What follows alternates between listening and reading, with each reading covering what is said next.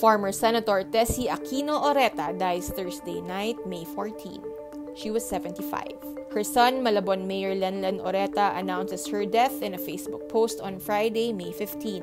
Oreta is the youngest sibling of the late Senator Ninoy Aquino. She entered Philippine politics after the fall of the Marcos dictatorship, serving as Malabon Navota's congresswoman for 3 consecutive terms before she was elected as a senator in 1998. Oreta was branded the Dancing Queen after she sided with former President Joseph Estrada during his impeachment trial, voted against the opening of the so-called second envelope that contained incriminating evidence against him, and was caught on cam dancing after the pro-Estrada vote on the envelope won. Oreta sought a congressional comeback in 2016 but lost by a narrow margin. She is survived by her husband Antolin Oreta Jr. and their 4 children.